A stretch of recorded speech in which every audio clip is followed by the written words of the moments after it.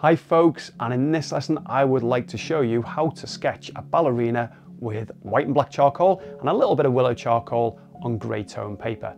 Now this is a great introduction to figure drawing because, well, you haven't got to worry about the legs, so there's only half a figure to start with, but I do take you through some tips and techniques for getting those all-important proportions correct.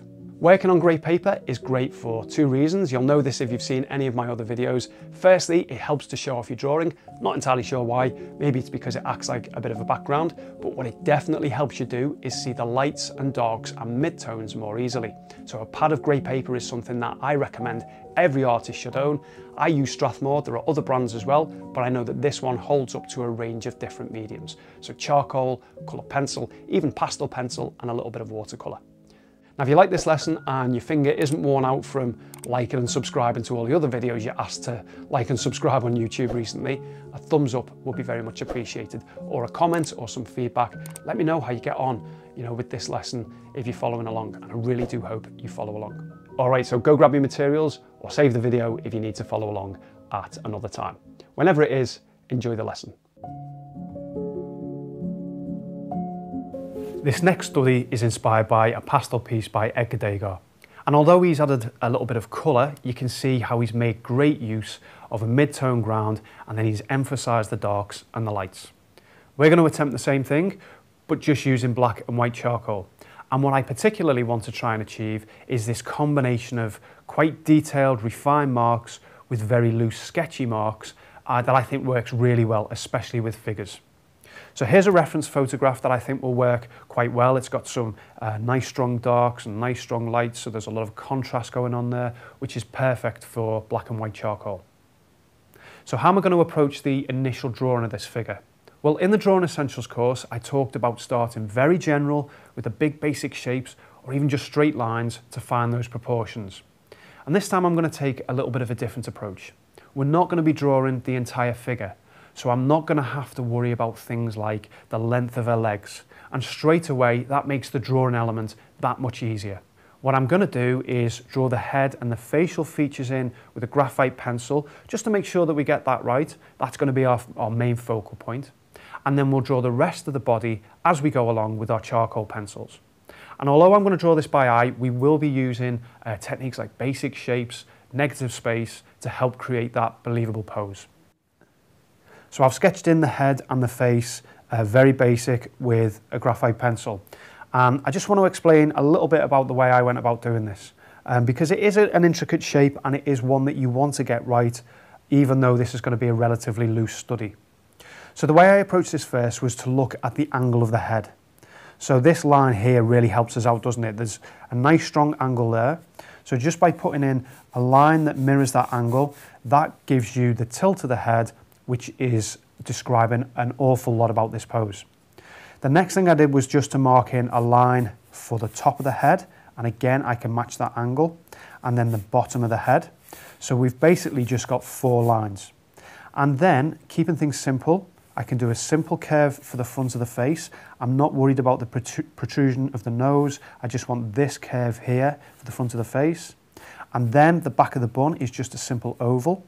So now what you've got is the width of the head, the height of the head, and the angle, but essentially just an oval and another oval there with a line here, a line across the top, a line across the bottom. And then for the facial features themselves, they're just simple triangles. So for the nose, if you look at the angle of the top of the nose, all it is a simple triangle shape. And you can put the shadow shape in as well, so that shadow shape that we're going to describe. So that's all I've put in. For the lips, another simple triangle shape. And then you can simply put in the angle of the chin, and then the angle of the jawline, the neck. The eye, again, is a simple triangle shape. So by putting that triangle shape in first, you can judge positions better. This doesn't have to, well, this is not a portrait, so it doesn't have to be deadly accurate. All we want to put in is simple triangles, very simple shapes that just help get the proportions right. So I've just erased some of those lines back slightly, just keeps things a little bit cleaner.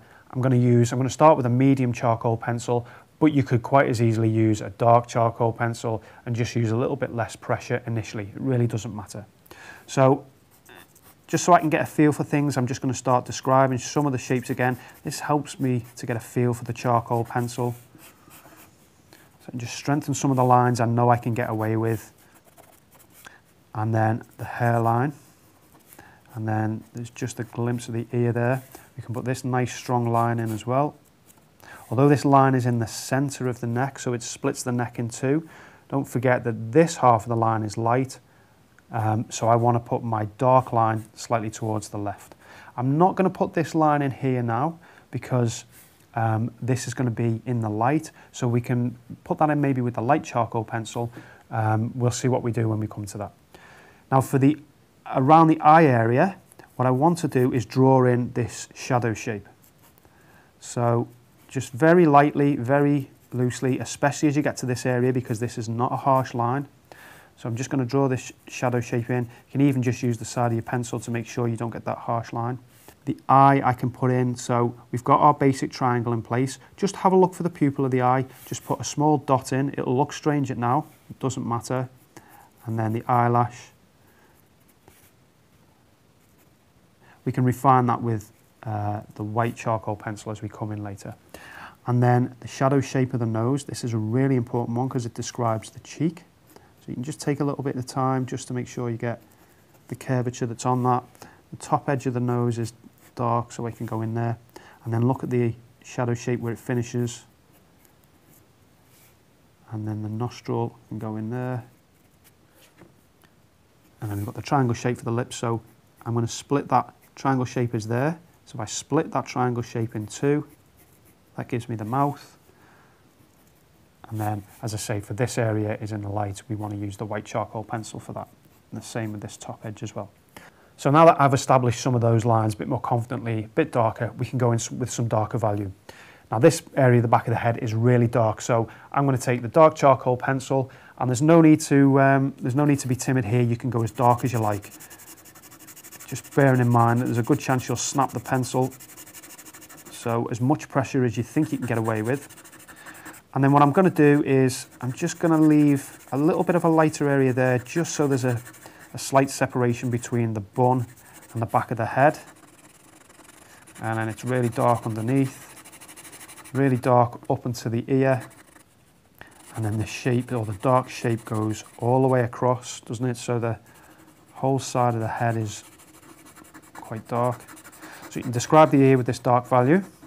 And then as you get around here, just be a little bit careful now because you're starting to get into some lighter shapes. So you can just ease off with the pressure. It's a little bit of a lighter value down the back there. That's that reflected light. Okay, there's a dark area that describes this really strong muscle in the neck. And then dark value into the shoulder. So that's as far as I want to go before we need to look at drawing the rest of that area of the body in. So I know that's not going to be that light, so I can go a little bit darker there. And then I'm going to switch to the medium charcoal pencil now. You could stay with the dark charcoal pencil, it doesn't really matter. This, just use a bit less pressure, this just helps. And so now what I'm thinking about is the way that this value starts to soften off around as we start getting around the cheek area. So it's quite dark here, it's dark into the ear.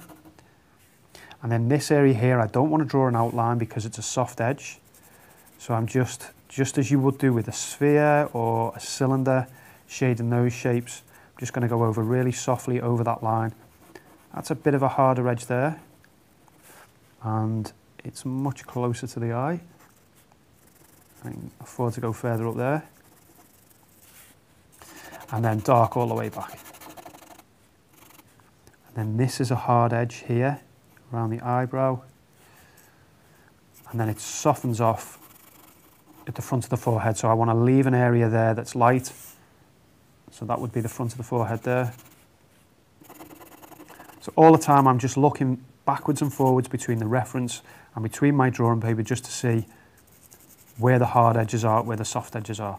So we've got some value that goes into the face. This is light under here. Dark area there. And then you can just soften that line slightly, so not as much pressure, because that muscle in effect is like another cylinder. And then you've got the nice shadow that goes all the way across, and that describes the ear. Okay, and then let's put in the value for the nose. So this is quite a dark value, but there is a little tiny bit of light, just the slightest, thinnest edge. So what I'm going to do is just erase back the line for the nose, the top of the bridge of the nose. And then I'm going to take this dark value just before the point at the top of where I think the nose would be. And that's going to allow me to put in just a really thin edge of white charcoal in a moment. And it's a subtle detail, but it's one that will definitely just help to add to the sense of light. And then you want quite a sharp point on your pencil here, probably sharper than what I've got, because the mouth can be a little bit tricky. You might need to play about with this to get this right a couple of times, but that's okay. It will erase back if you need to. Okay, so let's go in with the white charcoal pencil now. So I can now put in the front edge of this lady's face. I can do the bottom of the nose. It's nice and light. And that real thin edge just on the top of the bridge of the nose. And there's some, if you look there, there's some nice highlight just above the eye. And make sure we get those in, and just look at the curve of that as well. A bit of highlight just underneath the eye as well. And then this area here, we can add lots of highlights to as well. So don't rely on the marks that you've put down initially, those initial drawing lines, or even the ones that you put in with charcoal. Keep looking backwards and forwards at the reference, just to make sure that you're not putting those marks down again, but this time incorrectly. All of this is nice and light under here. So I can do a nice light highlight down here.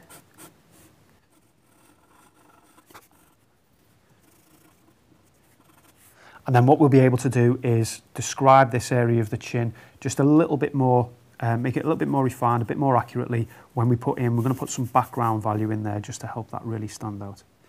And then for the ear, we just need to take this back a little bit. So what you can do is lose parts of that ear.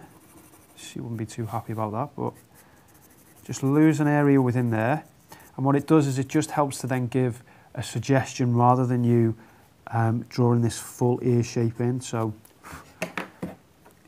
which tends to be a little bit more how it would appear in reality. So I'm just picking out some highlight areas there, just one highlight area at the top, and then I don't know if she's got an earring in or if it's just a little bit of light reflecting at the bottom. So that is the hardest bit out of the way, so you can spend more time on that than the rest of the drawing. The rest of this now is going to be quicker. You can start to have a little bit more fun now and relax a little bit. So I mentioned about the negative shapes. This is a really good one to look at. So I'm happy that that negative shape there is the same as this one. And then just drawing the arm, you can measure the angle of the arm if you want to. So you can put an angle through there.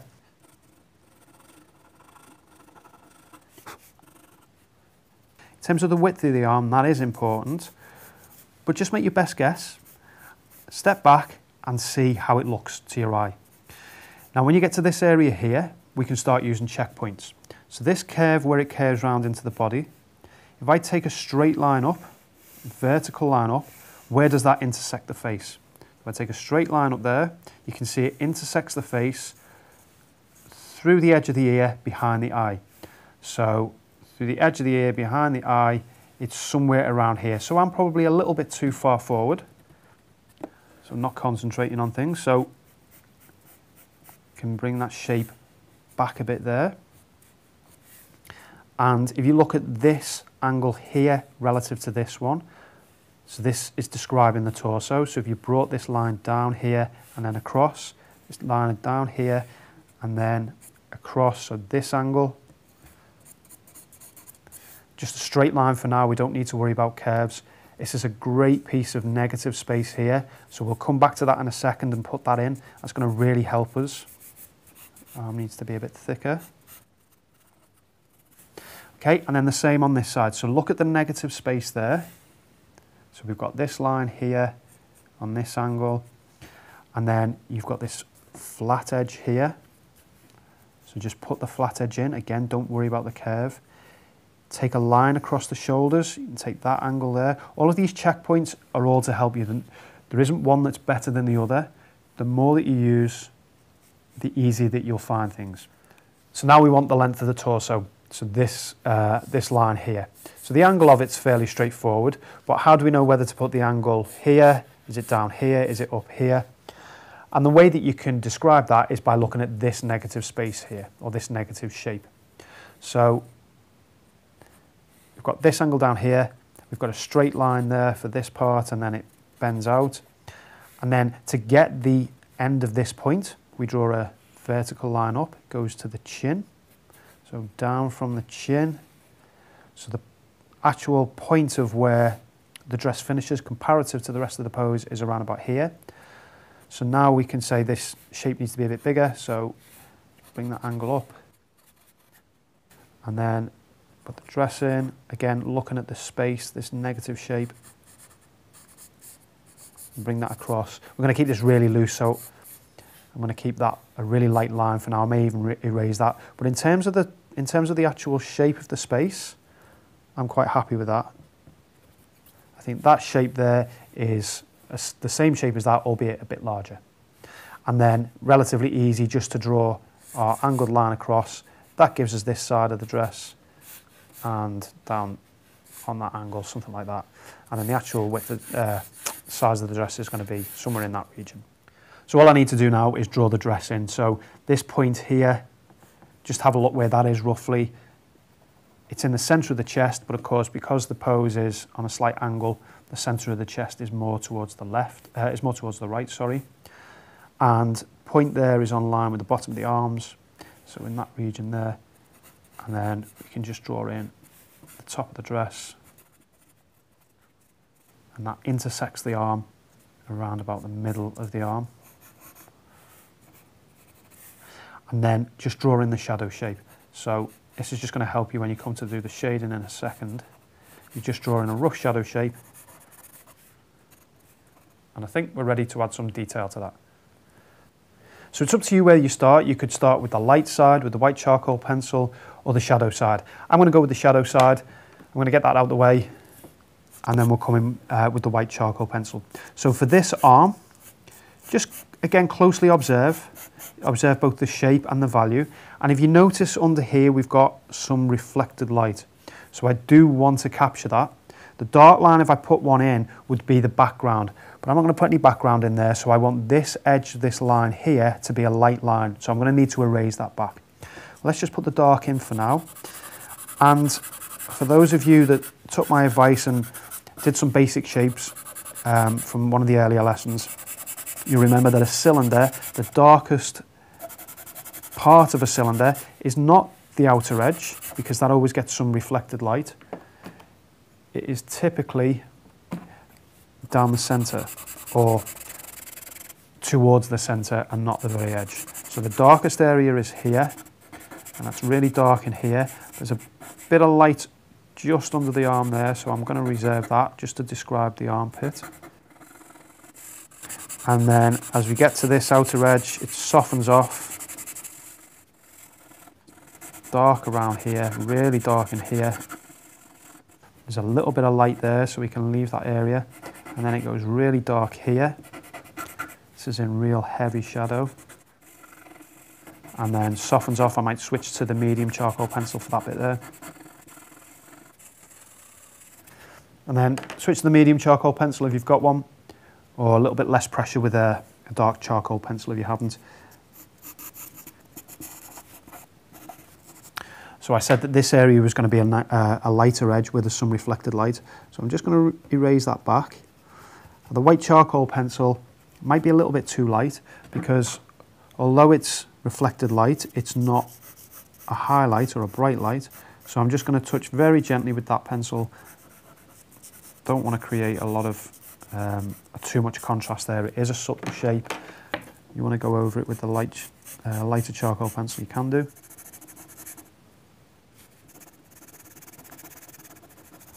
And just notice how the shadows just soften off around this area. And then Look at this shadow shape here. So this is only a small triangle. So just look at that shape because it describes the collarbone, all kinds of different structures. That's a really nice shape to get in, and one that is worth just taking a bit of time just to make sure that you do get the correct shape. And then we've got the shadow shape on this arm. So just draw the shape in to start with. Again, not too heavy because it's not going to be a sharp line. There is some softening off on the edge of that line. This area here, if you just use sideways strokes, that just helps to get, or it helps to avoid that really harsh line over the top. And then you can go dark in here. This is a nice dark edge, a nice sharp edge. And then softens off lighter there where there's the reflected light. Dark in here. And there's a nice bit of reflected light there.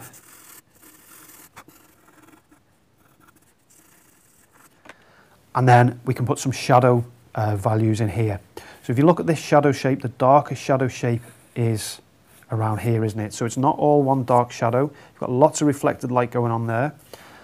So I'm just going to try and follow the curves of the dress slightly as I put these in. So I'm seeing an S shape there. I've got the darkest values here, and then they lighten off. This area is still in shadow, it's just a lot lighter.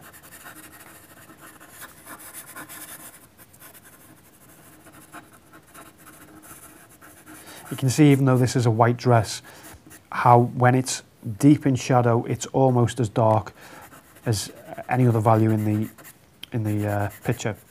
So I can go with some darker darks in there, but again, just remember, or just observe, that you're not going all the way across, and you're not going all the way to this side. It's the centre of the shape that has the darkest values. And then look at the dark shadow there, that is a real harsh line, nice sharp line that describes that shape. And then there are some shadow shapes within this side of the dress. We can add those in. Okay, I think it's time for us to go in with the white charcoal pencil and just to pick out some of the highlights. So starting from the top, we've got a nice highlight on the collarbone there. It's definitely worthy picking out. And then the opposite one there, just a peak of that. And then this value is not the lightest value, so I'm just going to touch a little bit of the white in there, but not too much. We want to overemphasize that area. Here we've got a real light area right to the bottom of the arm, but then just soften it off as you get towards that darker value. So just softening off around there. Really light here. You can't distinguish between where the arm finishes and the dress starts on that corner piece. This is a nice light line. A highlight just on the dress there. A bit of a highlight on the skin just outside the dress. And then all of this area nice and light. There's no details in this part. I'm going to get rid of this dark line here. I definitely want that outer edge to be a light edge. Same for the dress.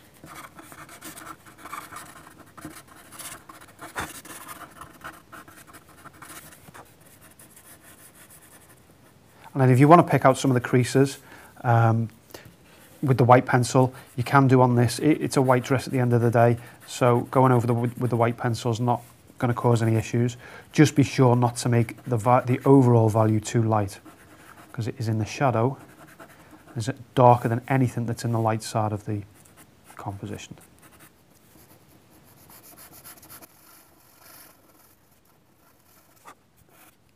So one of the last things to do now is the dress. We wanted to keep this quite loose, didn't we? Like the Edgar, inspired by the Edgar Degas study. So what I've got is a broken piece of willow charcoal. If you don't have this, you can use the pastel pencil. Just use it side on maybe. And all I'm going to do, keep it really loose, is just put in just an impression of the dress. No more than that, just a few strokes with the side of the charcoal. I can maybe put a bit of a darker mark in there where there's a shadow. And just that part of the dress there. And then with the white charcoal pencil, you can just add your highlights. So I've got some nice white highlight there. I just want to add a few flecks in, just letting the pencil dance around more than anything else. And then for this side, really loose, really sketchy, and really quick. So as I get to the centre, I'm going to use fewer marks because that value there is starting to move into the shadow. So I can have more here, maybe use the side of the pencil.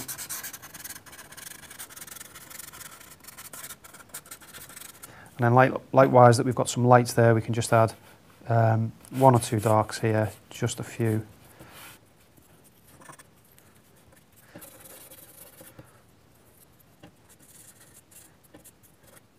And then just to finish up, I think it'd be nice to add a little bit of background, just a little bit of value around this area here. Nothing detailed, just a little bit of flat tone, and I think that's going to really lift the face because of the contrast between the light edge and the dark background. So I'm just going to add it around this area here. What I have done is sharpened the charcoal pencil to a nice point so that I can draw around a bit more confidently around the facial features, and then all I'm going to do is just then roughly and loosely fill it in. So we'll speed things up while I do that, and then we'll come back when it's finished.